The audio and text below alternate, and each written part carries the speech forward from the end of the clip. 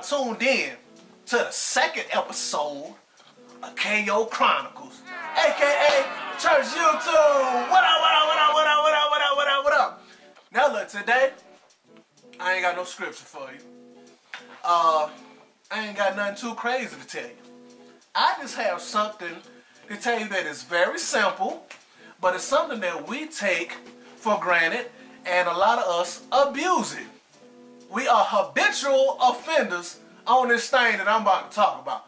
We are about to talk about the power of your words and how they will have an effect on you. So, if you ain't been to the bathroom yet, if you ain't brushed your teeth yet, go ahead and handle that now.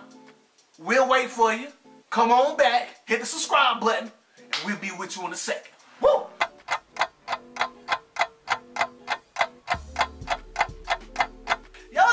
Around somebody that every time you talk to them, they just negative.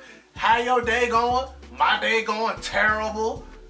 How was your food? My food horrible. How's your job going? I hate my job. No matter what you ask them, they have just a negative connotation about them. They just always have something bad to say.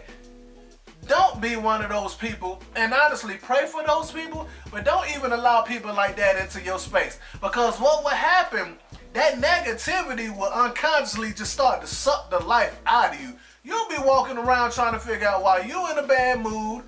I mean, the sun's shining outside, you got a job, you got food on your table. You'll unconsciously be walking around sad or mad or hateful about something for no reason. Be careful who you allow to be inside of your circle. Be careful who you get advice from. And definitely be careful of the words that you speak over yourself, man. The Bible says it's life and death. It's in the power of the tongue. So even if I'm feeling bad or if I'm feeling terrible, I try to wake up in the morning. I say, man, I feel great. I feel amazing. Even though some days I wake up and my hair just don't quite look right.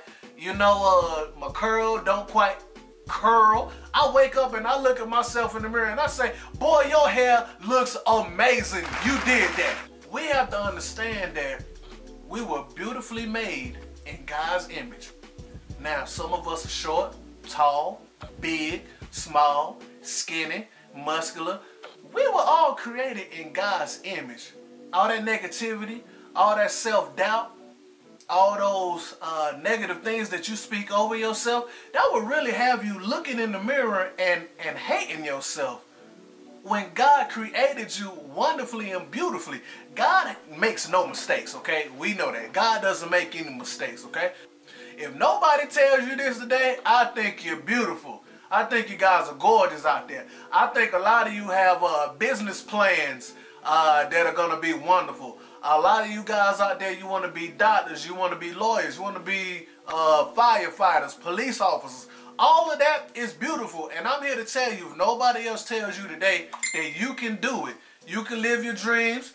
You can be successful. Now, does God still have a calling on your life that may take you totally left field from the thing that you want to do? Yeah, that's possible. But I do want you to understand that if your dream is glorifying the kingdom and it's something that you really want to do, you can have it. If you work hard and you have faith in yourself, you wake up in the morning and you look at yourself in the mirror and you say, you know what? Today is going to be a great day. You know what? When I get home, I'm going to be better than I was when I left this house. If you walk out the door and you say, today is going to be a great day in the office, I'm not going to let anything mess up my day, then shoot. You're going to have a way better day than if you wake up and you say, Lord, got to go to this job again. Got to see these crazy people in this office again. Got to do this today. All that negativity is just, it's unproductive. Because let me be honest with you. Somebody is praying to God, begging God to be in the situation that we are in right now. Stuff that we take for granted. Somebody is begging God for a job right now.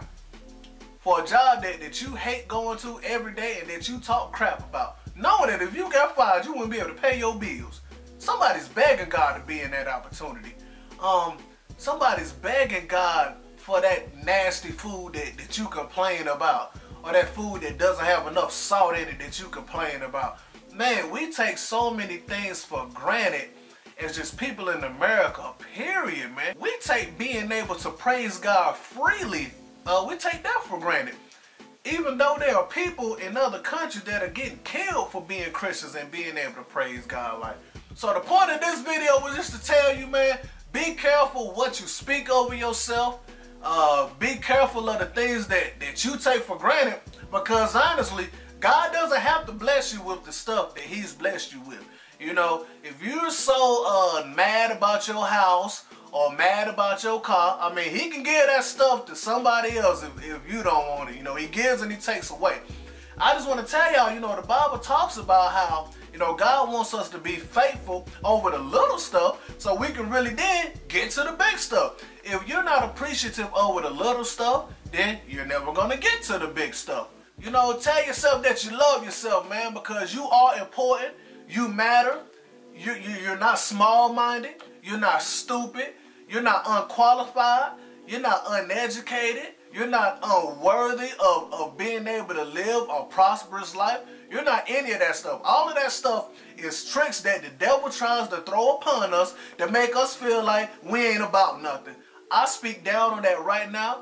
I rebuke that spirit, and I'm just here to tell you that you were wonderfully made. You were, and you have a purpose. So in closing, I just wanted to tell you to be confident in yourself. Be confident in God. Stop talking that negativity over yourself. And the next time you think a negative thought, I want you to look at the floor and tell the devil to go to hell. This has been Kayo Chronicles. Love, peace, Afro Grease. Y'all have a good one, man. I love y'all. Peace.